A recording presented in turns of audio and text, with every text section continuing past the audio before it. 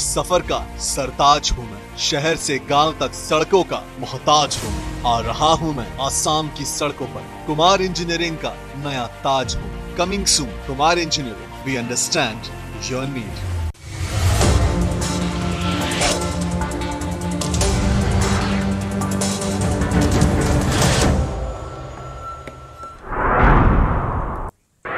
সদনত অচলাৱস্থাৰ সৃষ্টি কৰি নিলম্বিত ৯২ গৰাকী বিৰোধী সাংসদ।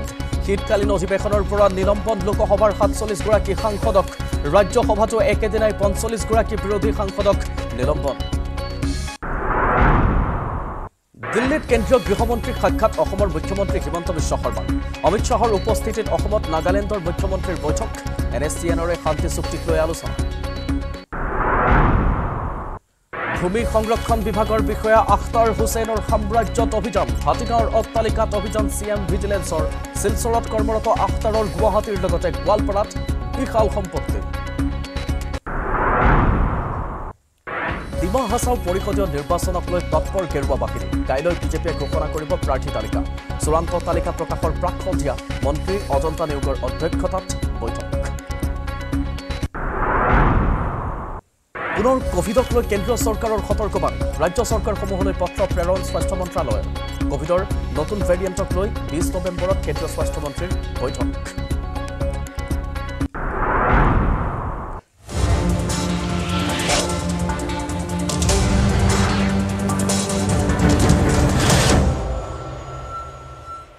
নমস্কাৰ, এয়া ছুপাৰ প্ৰাইম 18 ষ্টুডিঅ'ত মই কৃপাঞ্জল ৰাজবংশী। আৰম্ভণিতে এটা ব্ৰেকিং নিউজ আৰু শেহতীয়া খবৰ আপোনাক জনাইছোঁ। এই বিষয়টোক লৈ নিলম্বিত ADC সুকন্যা বৰাক দিনজোৰা জেৰা কৰিছে CM ভিজিলেন্সে। জেৰাৰ অন্তত যাবলৈ দিয়া হৈছে সুকন্যা বৰাক। জেৰাৰ পাছত সংবাদ মাধ্যমত সুকন্যাৰ চাফাই। কিছু পৈতৃক সম্পত্তি থকাৰ কথা স্বীকাৰ কৰিছে সুকন্যাই। মাতৃক অত্যাচাৰ কৰা নাই বুলি মন্তব্য কৰিছে সুকন্যাই। আয় বহিৰ্ভূত গোচৰত অভিযুক্ত সুকন্যা বৰা আৰু সুকন্যা বৰাৰ ক্ষেত্ৰত বহুকেইটা আপডেটছ আমি পাইছিলোঁ। বিষয়টোক লৈ সুকন্যা বৰাই কেতবোৰ মন্তব্য কৰিছে শেহতীয়াকৈ প্ৰথমবাৰৰ বাবে সংবাদ মাধ্যমৰ সন্মুখত এই সোধা পোছাৰ মাজত।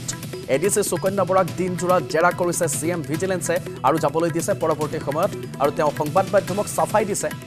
পৈতৃক সম্পত্তি তেওঁলোকৰ থকাৰ কথা সুকন্যাই কিন্তু না বুলি কোৱা নাই, কিন্তু মাতৃক যি অত্যাচাৰ কৰা বুলি ওলাইছিল সেই কথা অভিযোগ উঠিছিল, সেয়া তেওঁ না বুলি কৈছে। আৰু কি ক'লে প্ৰথমতে আমি সেই ভাষ্যটো আপোনালৈ আগবঢ়াব বিচাৰিছোঁ। পৰৱৰ্তী সময়ত আমি সাংবাদিকৰ সৈতে সংযুক্ত হৈ বিষয়টো সংক্ৰান্তত অধিক জনাম আপোনাক। আগবঢ়াইছোঁ ভাষ্য। কি ক'ব আপোনাৰ ভাষণটো আমি ৰাইজক শুনাব লাগিব। প্লিজ মোক এনকুৱাৰী চলি আছে, প্লিজ মোক যাবলৈ দিয়ক। আপোনাৰ মাৰ বিৰুদ্ধে যিখিনি আপুনি মাক চৰ্চা কৰা অভিযোগ কিমান সত্য? মাক আপুনি মানসিক ৰোগী বনাইছিল বুলি অভিযোগ উঠিছে, কি ক'ব? মাক আপুনি সঁচাকৈ মানসিক ৰোগী সজাইছিল নেকি? ইমান ধন সম্পত্তি 7 বছৰত কেনেকৈ সম্ভৱ হ'ল? ইমান ধন সম্পত্তি 7 বছৰত কেনেকৈ সম্ভৱ হৈছে? কি ক'ব? কেনেকৈ সম্ভৱ হৈছে? আপুনি কিবা এটাতো কওক, কেনেকৈ সম্ভৱ হৈছে? এইটোতো এক প্ৰকাৰ অসম্ভৱ এগৰাকী ACS অফিচাৰৰ বাবে। আপুনি আপোনাৰ ভাৰ্চনটো কওক। এনকুৱাৰী চলি আছে যদি গম পাওঁ। মৰিগাঁৱত আপোনাৰ কিবা সম্পত্তি আছে বুলি ওলাইছে, কিমান সঁচা?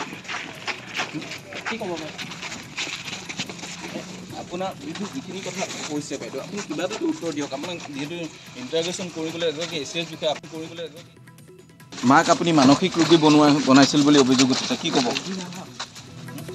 প্ৰশ্নৰ উত্তৰত কেৱল এটাই প্ৰশ্নৰ উত্তৰত মাত্ৰ এটাই কথা, তেওঁৰ ইনভেষ্টিগেশ্যন চলি আছে।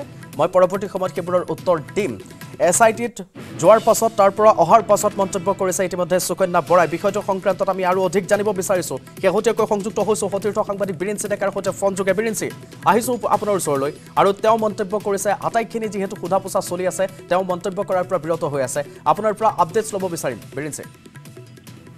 নিশ্চয় কৃপাঞ্জল, যে যি আয় বহিৰ্ভূত সম্পত্তিৰ যি গোচৰত লৈ আচলতে সুকন্যা বৰাক আজি পুৱা প্ৰায় 9 বজাৰ পৰাই আচলতে জেৰা কৰিছিল CM ভিজিলেন্সৰ দলে।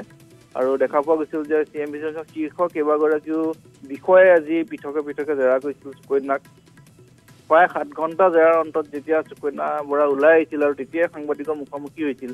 আৰু তেতিয়া বহুকেইটা প্ৰশ্ন সাংবাদিকৰ ফালৰ পৰা আচলতে সোধা হৈছিল যে আপুনি মাক কিয় আচলতে মানসিক ৰোগী সজাইছিল, বা আপোনাৰ ইমান সম্পত্তি এই 6-7টা বছৰত কেনেকৈ হ'ল, কিন্তু প্ৰথম অৱস্থাত অৱশ্যে তেওঁ যথেষ্ট মৌন হৈ আছে কিন্তু পৰৱৰ্তী সময়ত তেওঁ কৈছে যে যিহেতু তদন্ত প্ৰক্ৰিয়া চলি আছে গতিকে তেতিয়া হয়তো সকলোখিনি ওলাব কিন্তু তাৰ মাজতে এটা অতি তাৎপৰ্যপূৰ্ণ কথা কৈছে যে মই মাক অত্যাচাৰ কৰা নাই মই ভাইটিক ঘৰৰ পৰা উলিয়াই দিয়া নাই পিতৃৰ কিছু সম্পত্তি আছে গতিকে সেয়া মোৰ পৈতৃক সম্পত্তি মানে সেয়া আচলতে এক প্ৰকাৰ দেউতাকৰ যে সম্পত্তি সেয়া আচলতে প্ৰতিপন্ন কৰিব খুজি আছে এই মুহূৰ্তত চিএম ভিজিলেন্সতো আৰু সমগ্ৰ তদন্ত প্ৰক্ৰিয়াত সেই কথাখিনিকে আচলতে দোহাই দিব খোজে যে এয়া মোৰ দেউতাই লোৱা সম্পত্তি এয়া মই কোনো ধৰণৰ কেলেংকাৰী বা কোনো ধৰণৰ সাংসদ পুঁজি ধন বা এনেকৈ আত্মসাৎ কৰা নাই বা এনেধৰণৰ কিন্তু আচলতে সেয়া যে এটা গোকাত মিছা কথা সেইটো যথেষ্ট স্পষ্ট হৈছে এই মুহূৰ্তত আৰু তেওঁ ইতিমধ্যে সেই মন্তব্যখিনি কৰিছে পৈতৃক সম্পত্তি লোৱাৰ ক্ষেত্ৰত তেওঁ না কৰা নাই কিন্তু বাকী দুটা ক্ষেত্ৰত তেখেতে না কৰিছে যদিও কমকৈ তেখেতে উত্তৰটো দিছে আমি জানিব পাৰিছোঁ সুকন্যা বৰাক SITত যাবলৈ দিয়া হৈছে SITৰ পৰা নিশ্চয় কিছু চৰ্ত তেওঁলোকে বান্ধি দিছে সেইসমূহৰ বিষয়ে জানিব পৰা গৈছে নেকি বীৰেন সিং নিশ্চয় কিপঞ্জল যে আচলতে তেওঁক যিহেতু বৃহস্পতিবাৰে দিনাখনো তেওঁক জেৰা কৰিছিল আৰু দুদিনৰ অন্তত আজি আকৌ পুনৰ যিহেতু তেওঁক মাতি জেৰা কৰা হৈছে হয়তো তেওঁক গ্ৰেপ্তাৰৰ পৰ্যায়তো যিহেতু কিছু পিছলৈ থৈছে গতিকে এই মুহূৰ্তত তেওঁক যেতিয়াই আচলতে চিএম ভিজিলেন্সৰ তদন্তকাৰী বিষয়াক দৰকাৰ হ'ব তেতিয়াই তেওঁ তাত হাজিৰ হ'ব লাগিব আৰু দেখা পোৱা গৈছে যে তেওঁ যিহেতু পাছপোৰ্ট এই মুহূৰ্তলৈকে জমা দিয়া নাই সেই পাছপোৰ্ট ক'ত আছে কি কথা সেই বিষয়ে তেওঁক যথেষ্ট প্ৰশ্ন সোধা হৈছে কিন্তু তেওঁ যথেষ্ট অজ্ঞতা প্ৰকাশ কৰিছে যে পাছপোৰ্ট ক'ত আছে তেওঁ গম নাপায় আৰু দ্বিতীয় কথাটো হৈছে যে তেওঁক যিহেতু গ্ৰেপ্তাৰৰ সেই প্ৰসংগটো মুখ্যমন্ত্ৰীৰ কাৰ্যালয়ত যিহেতু আৰু পৰি আছে ফাইলটো গতিকে তাৰ পৰা হয়তো নিশ্চয়তা আহিলে আৰু আনফালে বীৰেন সিং লকাৰটো আৰু PNB একাউণ্টৰ ধনৰ কথা জানিব পৰা হোৱা হৈছে নে নাই হোৱা সেইটোৰ বিষয়ে তদন্ত চলি আছিল নিশ্চয়কৈ যে PNB যি পাঞ্জাৱ নেশ্যনেল বেংক আছে তালৈ আচলতে পত্ৰ প্ৰেৰণ কৰিছে কিন্তু তাৰ পৰা সুকন্যা বৰাৰ একাউণ্টত আচলতে প্ৰকৃততে কিমান টকা আছে বা তেওঁ আন কাৰোবাৰ নামত একাউণ্ট খুলিছে নেকি সেই সকলোখিনি তথ্য কিন্তু এই পৰ্যন্ত কিন্তু অহা নাই আহিলে হয়তো যিহেতু গোটেই ছবিখন পৰিষ্কাৰ হ'ব যিহেতু দুটাকৈ একাউণ্টত SBI আৰু HDFCত প্ৰায় 1 কোটিতকৈ অধিক টকা জমা থকা তথ্য পাইছে আৰু সেই গোটেই বস্তুখিনি হয়তো PNB 2 দিনৰ ভিতৰতে চিএম ভিজিলেন্সক দিব আৰু নিশ্চয় আহিব SIT বিষয়টোক লৈ তদন্ত কৰি আছে ধন্যবাদ জনাম বীৰেন সিং দেখা আপোনাক শেহতীয়া আপডেট আপুনি জনাইছে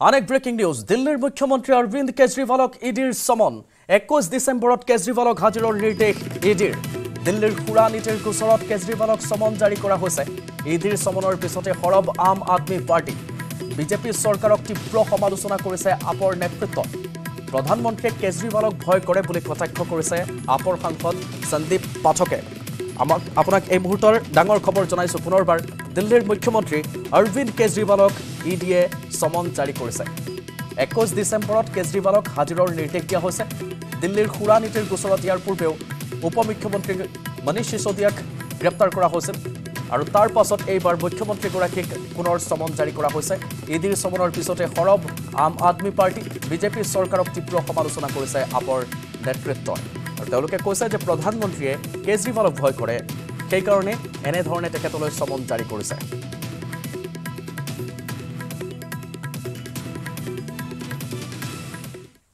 সংসদৰ কথা কিয় মানি চলা নাছিল 92 গৰাকীক বিৰোধী সাংসদক ইতিমধ্যে নিলম্বন কৰা হৈছে সংসদত প্ৰতিবাদ সাব্যস্ত কৰিছিল ইয়াৰ আগত কেইবাবাৰো তেওঁলোকক ৱাৰ্নিং দিয়া হৈছিল যাতে আপোনালোকে সংসদলৈ ফ্লেগ নানে সংসদত আহি এনে ধৰণৰ প্ৰতিবাদ সাব্যস্ত নকৰে কিন্তু সেইখিনি কথা নমনাৰ বাবে 92 গৰাকী বিৰোধী সাংসদক আজি নিলম্বন কৰা হৈছে লোকসভা আৰু ৰাজ্যসভাৰ শীতকালীন অধিৱেশনৰ পৰা 92 গৰাকী বিৰোধী সাংসদক নিলম্বন কৰিছে উভয় সদনৰ অধ্যক্ষই দুদিনত লোকসভাৰ 47 গৰাকী বিৰোধী সাংসদক নিলম্বন কৰাৰ পিছত একেদিনাই নিলম্বন কৰিলে ৰাজ্যসভাৰ 45 গৰাকী বিৰোধী সাংসদক বিগত সপ্তাহত লোকসভাৰ 14 গৰাকী বিৰোধী সাংসদক নিলম্বন কৰাৰ পিছত আজি লোকসভাৰ অধ্যক্ষ ওম বিৰলাই নিলম্বন কৰিছে 33 গৰাকী সাংসদক আনফালে উভয় সদনৰ শীতকালীন অধিৱেশনৰ পৰা নিলম্বনৰ পিছত সংসদ ভৱনৰ বাহিৰত প্ৰতিবাদ সাব্যস্ত কৰিছে নিলম্বিত বিৰোধী সাংসদে আজি লোকসভাৰ পৰা নিলম্বন কৰা হৈছে টিএমচিৰ 9 গৰাকী সাংসদক কংগ্ৰেছৰ 11 গৰাকী সাংসদক ডিএমকেৰ 9 গৰাকী সাংসদক আইইউএমএলৰ 2 গৰাকী সাংসদক জেডিইউ আৰু আৰএছপিৰ এজনকৈ সাংসদক কৰা হৈছে নিলম্বন आप सभी माननीय सदस्यों को बार बार अनुरोध किया गया माननीय स्पीकर महोदय ने अनुरोध किया कि प्लेकार्ड मत लाइए, मर्यादा मत भंग कीजिए। माननीय सदस्यों, श्री कल्याण बनर्जी, श्री ए राजा, श्री थुरु दयानिधि मारन, डॉक्टर के जयकुमार, श्रीमती अपुरूपा पोद्दार, श्री प्रसून बनर्जी, श्री ईटी मोहम्मद बशीर, श्री जे Selvam, Shri CN Annadurai, Shri Adhir Ranjan Chaudhary, doctor T सुमति, श्री के नवसकानी, श्री के वीरस्वामी, श्री एन के प्रेमचंद्रन, श्री सौगत राय, श्रीमती शताब्दी राय, श्री असित कुमार मल, Shri Kaushalendra Kumar, Shri एंटो Antony, Shri S S पलानीमानिक्कम, Shri Abdul Khaleeq, Shri तिरुवुक्करसर, Shri Vijay Vasant, Shrimati Pratima Mandal, Shrimati Kakoli Ghosh दस्तीगार, Shri K Muraleedharan, Shri Sunil Kumar Mandal, Shri S Ramalingam, Shri K Suresh, Shri Amar Singh, Shri Rajmohan Unnithan, Shri Gaurav Gogoi and Shri T R बालू। आप सभी माननीय सदस्यों को बार बार अनुरोध किया गया, माननीय स्पीकर महोदय ने अनुरोध किया कि प्लेकार्ड मत लाइए, मर्यादा मत भंग कीजिए, परंतु आपने किसी भी प्रकार से अनुरोध स्वीकार नहीं किया। मैं आप सभी माननीय सदस्यों को नेमिंग कर रहा हूं। जी। নিলম্বিত কংগ্ৰেছ সাংসদ তথা লোকসভাত বিৰোধীৰ উপদলপতি গৌৰৱ গগৈয়ে মন্তব্য কৰিছে। আমি আগবঢ়াম সেই ভাষ্য।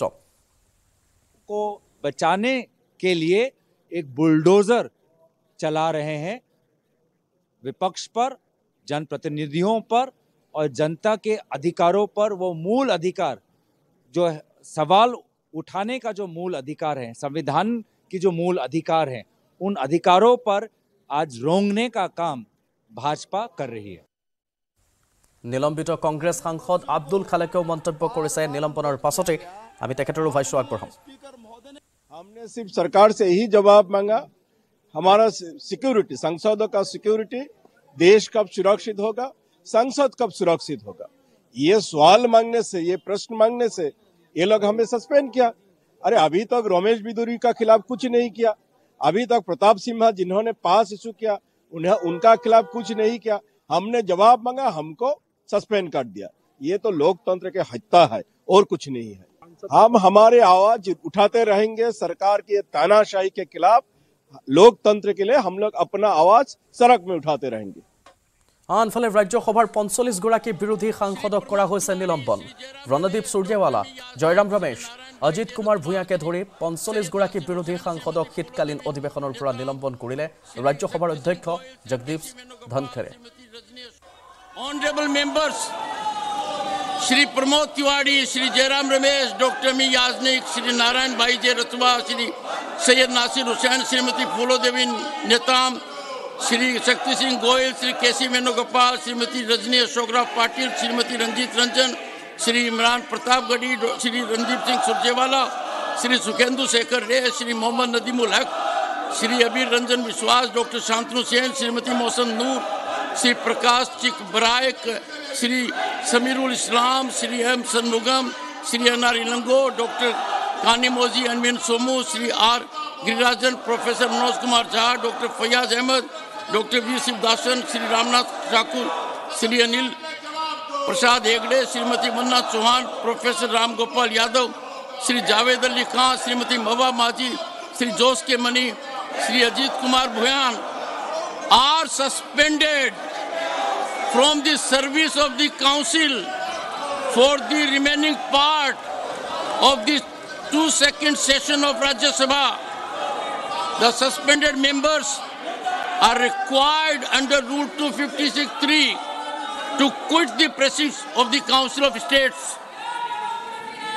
Honorable members, আৰু সেয়া জগদীপ ধনখৰে তেওঁলোকক বাহিৰলৈ উলিয়াই দিয়াৰ পাছত নিলম্বন কৰাৰ পাছত এই ঘোষণা কৰাৰ পাছত প্ৰতিবাদৰ এক জোৱাৰ উঠিল। লোকসভা আৰু ৰাজ্যসভাৰ এই নিলম্বিত সাংসদসকলে প্ৰতিবাদ সাব্যস্ত কৰিলে সংসদৰ বাহিৰত। আমি সেই দৃশ্য আপোনাক দেখুৱাইছোঁ মুহূৰ্তত। শীতকালীন অধিৱেশনৰ পৰা ৯২ গৰাকী বিৰোধী সাংসদ নিলম্বিত হৈছে। লোকসভাৰ 47 গৰাকী বিৰোধী সাংসদক নিলম্বন কৰা হৈছে দুদিনত লোকসভাৰ এই 47 গৰাকী বিৰোধী সাংসদক নিলম্বন কৰা হৈছে আজি লোকসভাৰ পৰা নিলম্বন কৰা হ'ল 33 গৰাকী বিৰোধী সাংসদক আৰু একেটা দিনত ৰাজ্যসভাৰ পৰা 45 গৰাকীক নিলম্বন কৰা হৈছে সৰ্বমুঠ 92 গৰাকী বিৰোধী সাংসদক নিলম্বন কৰা হ'ল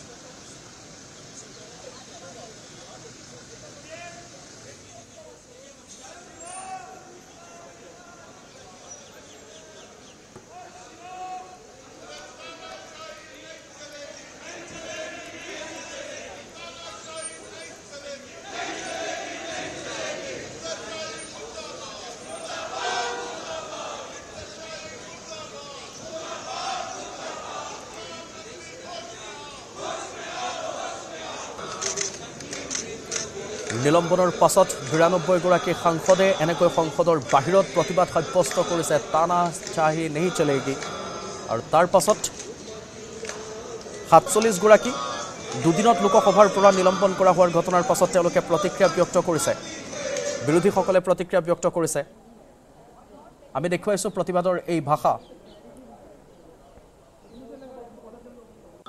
তেওঁলোকৰ বাক স্বাধীনতা কাঢ়ি নিয়া বুলি প্ৰতিবাদ সাব্যস্ত কৰিছে বেনাৰ লৈ পোষ্টাৰ লৈ তেওঁলোকে প্ৰতিবাদ সাব্যস্ত কৰিছে সংসদৰ বাহিৰত 33 গৰাকী বিৰোধী সাংসদক আজি লোকসভাৰ পৰা নিলম্বন কৰা হৈছে সৰ্বমুঠ 92 গৰাকী বিৰোধী সাংসদক নিলম্বন কৰা হৈছে 45 গৰাকী ৰাজ্যসভাৰ সাংসদক নিলম্বন কৰা হৈছে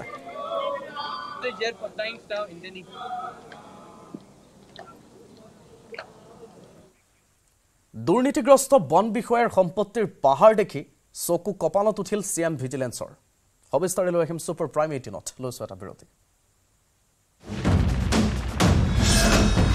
ভাৰতৰ গৌৰৱ গোটেই বিশ্বতেই ইয়াৰ সন্মান স্ট্ৰং মানে মাইথান ষ্টীল अर्थात ऐश्वर्या सफर का सरताज हूँ मैं शहर से गांव तक सड़कों का मोहताज हूँ आ रहा हूँ मैं आसाम की सड़कों पर कुमार इंजीनियरिंग का नया ताज हूँ coming soon Kumar engineering we understand your need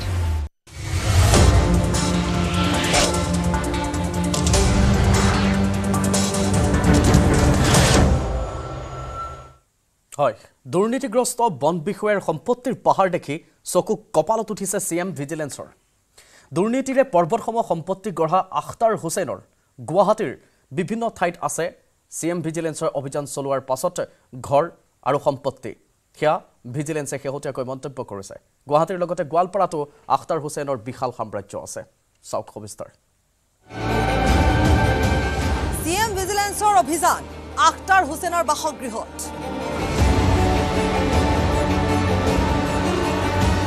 CM ভিজিলেন্সৰ জালত পৰিছে এবাৰ আখতাৰ হুছেইন আখতাৰ হুছেইন এগৰাকী চৰকাৰী বিষয়া আখতাৰ হুছেইনৰ হাতীগাঁৱৰ শেৱালী পথত স্থিত হাউচ নম্বৰ 8ত আজি পুৱাৰ ভাগৰে পৰা সিএম ভিজিলেন্সে চলাইছে অভিযান কেৱল হাতীগাঁৱৰ সেই ঘৰটোতে নহয় সিএম ভিজিলেন্সে অভিযান চলাইছে হিজুবাৰী ক্লাছিক এপাৰ্টমেণ্টৰ তৃতীয় মহলাত হিজুবাৰী যি মাজাৰ ৰোডত থকা এই ক্লাছিক যি এপাৰ্টমেণ্ট আছে ক্লাছিক এপাৰ্টমেণ্টত অভিযান চলিছে সিএম ভিজিলেন্সৰ এটা দলে এই মুহূৰ্তত যি তৃতীয় মহলা আছে তৃতীয় মহলাত অভিযান চলোৱা কথা এই মুহূৰ্তত জানিব পৰা গৈছে ধেমাজিৰ ডিভিজনেল সইল কনজাৰভেশ্যন অফিচাৰ হিচাপে তেওঁ বৰ্তমান কৰ্মৰত হৈ আছে আই বহিৰ্ভূত সম্পত্তি থকাৰ অভিযোগত 6/23 নম্বৰ গোচৰৰ ভিত্তিত আখতাৰ হুছেইনৰ বাসগৃহত আজি অভিযান চলোৱা হয় এগৰাকী আখতাৰ হুছেইনৰ পৰ্বতসমূহ সম্পত্তি আছে কেৱল গুৱাহাটী মহানগৰীতে নহয় গুৱাহাটী মহানগৰীত কেইবা ঠাইতো তেওঁৰ সমহলীয়া 10 মহলীয়া অট্টালিকা আছে আৰু লগতে গোৱালপাৰাতো তেওঁৰ বহু সম্পত্তি আছে 7 মহলীয়া নহয় আসলে 10 মহলীয়া আৰু আমাৰ গোৱালপাৰা পঞ্চৰত্ন ৰোডত ইণ্ডিয়ান বেংক এটা বিল্ডিং ভাড়া দিছে তেওঁ আনফালে আপোনাৰ গোৱালপাৰা চহৰৰ হালবাৰীত শুনা মতে প্ৰায় 3টা ঠাইত তেওঁৰ মাটি আছে আৰু তেওঁৰ যিটো অৰিজিনেল ঘৰ আমবাৰী গতে এইটো আমাৰ ৰাইজৰ দেখাত আৰু বেনামে যে কিমান সম্পত্তি আছে নাজানো আমি ইয়াৰ উপৰিও সিএম ভিজিলেন্সৰ অভিযানৰ পাছত এই কথা জানিব পৰা যাব যে তেওঁৰ সম্পত্তিৰ তালিকা আৰু কিমান দীঘল হয় সিএম ভিজিলেন্সৰ সন্দেহ যে আখতাৰ হুছেইনৰ বাসগৃহত কোটি টকা জমা হৈ আছে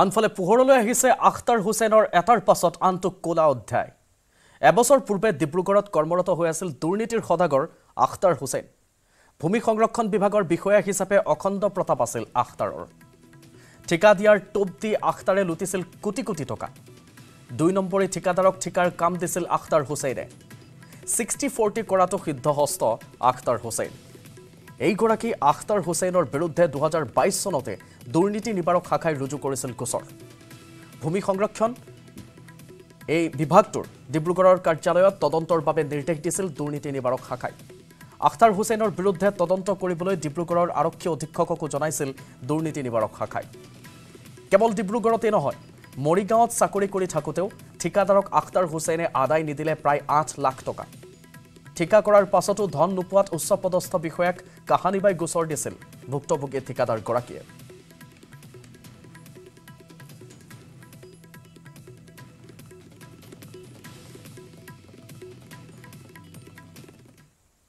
আনেক ব্ৰেকিং নিউজ সিলচৰত সিএম ভিজিলেন্সৰ অভিযান বন সংমণ্ডল কাৰ্যালয়ত অভিযান চলাইছে ভিজিলেন্সে বন সংমণ্ডল কাৰ্যালয়ৰ বিষয়াক দুৰ্নীতি নিবাৰকৰ জেৰা বিয়লিৰ পৰা অব্যাহত আছে ভিজিলেন্সৰ অভিযান সিএম ভিজিলেন্সে সিলচৰতো অভিযান চলাইছে বন সংমণ্ডল কাৰ্যালয়ত অভিযান চলাইছে ভিজিলেন্সে সংমণ্ডলৰ কাৰ্যালয়ৰ বিষয়াক দুৰ্নীতি নিবাৰকে জেৰা কৰিছে আৰু বিয়লিৰ পৰা অব্যাহত আছে ভিজিলেন্সৰ এই অভিযান এনেধৰণে সিএম ভিজিলেন্সে অভিযান চলাইছে সামেদ আলী সুকন্যা তাৰ পাছত আমি শেহতীয়াকৈ আপোনাক দেখাই গৈছো আখতাৰ হুছেইনৰ পাহাৰ প্ৰম এই সম্পত্তিত সিএম ভিজিলেন্সৰ হাতুৰা শেহতীয়াকৈ সিলচৰতো ভিজিলেন্সে অভিযান চলাইছে বিয়লিৰ পৰা অব্যাহত আছে বন বিষয়াক জেৰা চলোৱাৰ এই কাৰ্য সিলচৰত সিএম ভিজিলেন্সে অভিযান চলাইছে এয়া বন বিষয়াৰ কাৰ্যালয়ত